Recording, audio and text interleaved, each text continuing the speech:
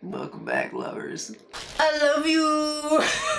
Happy Valentine's Day! Here we are, art lovers. Here we are again. And what I did about a year ago was I went to the biggest art supply store in my city, St. Louis, and that is Artmart. And it is a fantastic store. So I decided to go ahead and go back this time and kind of, see what new stuff they had. And just, I was really wanting to get out. And my friend Arlena had been pretty much quarantined this entire time. And so she wanted out too. And that's what I did. I documented the whole thing so that you could see it again. So let's go to Artmart and hit that subscribe button if you like more art stuff like this on this channel, because that's what it's all about. And hit that like button if you like this video. But first you gotta see it. So let's go ahead. Let's go.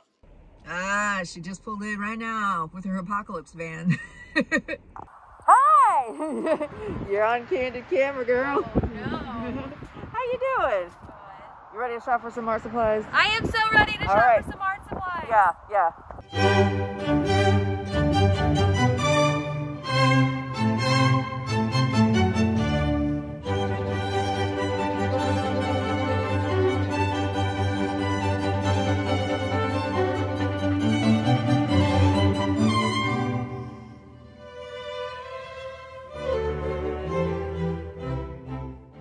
All the erasers you could ever want are right there.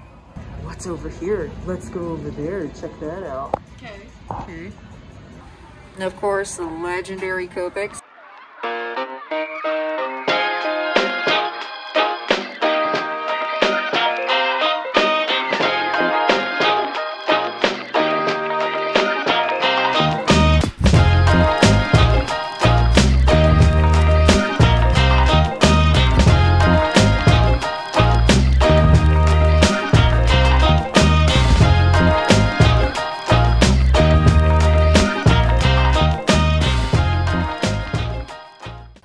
What did you say? Clearance? This table's 50% off.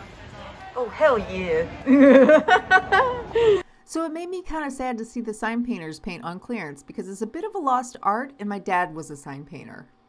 So the thrifty artist in me found it really tempting not to buy these Amsterdam acrylics for 50% off because it would have been about 25 bucks. Ultimately, I just don't use acrylics enough right now, but yet I still kind of regret not buying them at that price. Arlena contemplated her next step in life over her Daniel Smith obsession. Which one? So many colors. So I've never seen a skin tone set before in watercolor, but that looks interesting. $3. I think I'm gonna get this $3 thing. I mean, it's $3, So if you can't afford a really expensive portfolio, these things are so affordable and they protect your finished pieces. Now that's cool. Keeps you from wasting your paint. We'll just walk out and buy Prismacolor, act like it's not there. I know, I'm petty, right? So they have this entire massive section for Liquitex products, but yet they include the acrylic gouache and the acrylic ink, which I think is awesome. And they have these sample swatches that you can look at too. Holy smokes. Holy smokes. This is almost overwhelming. Oh my goodness.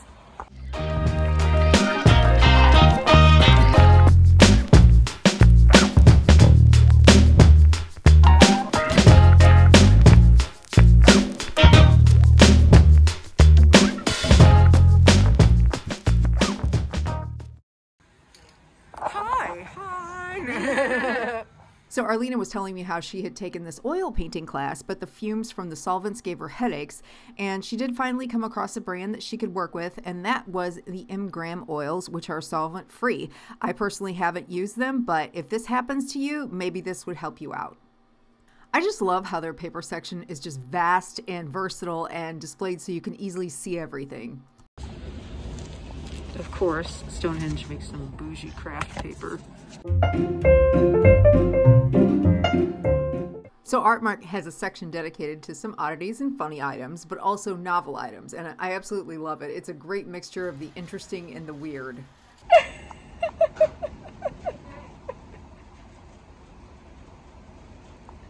I gotta get this for my dad. Oh my God. How much is this? How much is it? $12.95. That is so funny. They also currently have a separate section from that dedicated specifically to the late, great Andy Warhol. I wanted it all.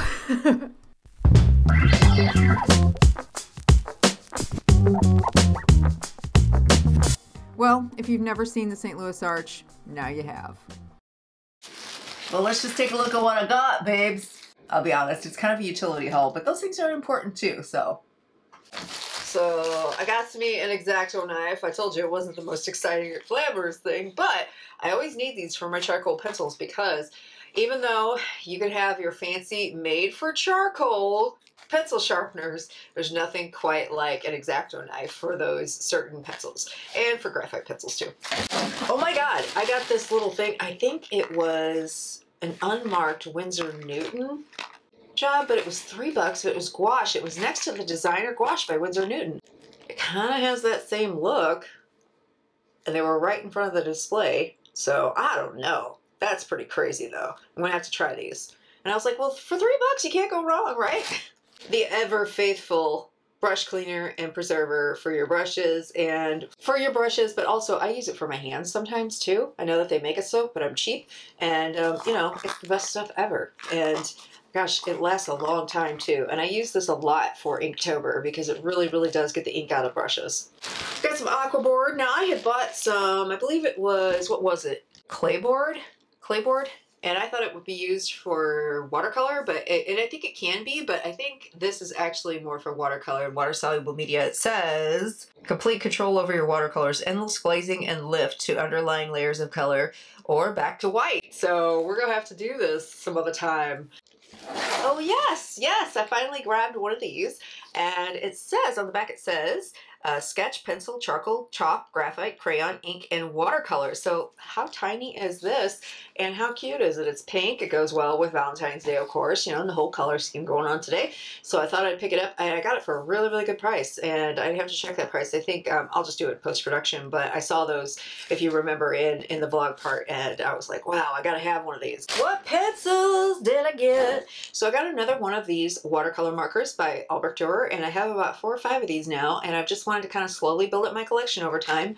They've got a fine tip end, and then they've got the brush tip and nice juicy brush tip pen, and it is pigment based marker, so it's not a dye based marker, and so it kind of has more of an actual natural watercolor feel to it. So I will probably do another, you know, I'll get to know these, maybe do a review on these if you want.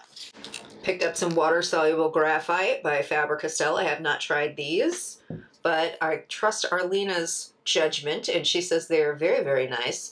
And I picked up an HB and a 6B. Ba-da-ba-ba-ba. I'm loving it. Okay, I feel like Brunzeel design does not get enough attention on the art community on YouTube. And they're not widely distributed. You can find them online on, you know, Jerry's and Blick's and everything, but in stores, they're not always available in stores. I bought 2 of the watercolor aquarelle, these 2, and then I bought just a solid colored pencil. And last but not least, I bought this. This looks interesting. This is a black watercolor, well, it's not even watercolor paper, it's a multimedia paper, but if you can see how, like, the sheen in it, it's not porous. It's very, very slick, almost like how Yupo paper is. But on the front, it says, it's Durabright Black, durable mixed media surface for metallic and opaque mediums, acrylics, colored pencils, and markers. Now, I don't know how it could be for like colored pencils if it's not actually absorbing anything and there's no tooth, but maybe it just sort of glides across the paper. We will have to try this out. I'm excited to use this. I'm really interested in using it. And that is what I got. Well, folks, make sure that you keep your eye on the community page because I do a lot of polls there, and a lot of you wanted more colored pencil videos. Some wanted gouache, some wanted watercolor, and some of y'all just go ahead and watch whatever I throw at you, so I'll keep that in mind too. And I hope that you enjoyed going to Artmart with me today and seeing the little things that I picked up, and hopefully next time we'll have even more fun. Consider hitting subscribe. You don't have to, but you know what? It does help me out, and I do love seeing you all, so I'll see you next time, okay? Bye. Because I don't have anything that's too small that is just like a multimedia, mixed media type of thing. wow, it's after 3 p.m. I'm shutting down. For real. And I need more caffeine. But no, some people are having a hard time around Valentine's Day, and some people just say, screw Valentine's Day. But you know what? There's only one person that you need to love, and that is yourself, first and foremost. So just remember that. It sounds corny, but it's true. Roller coaster. Oh no. Roller coaster. Oh,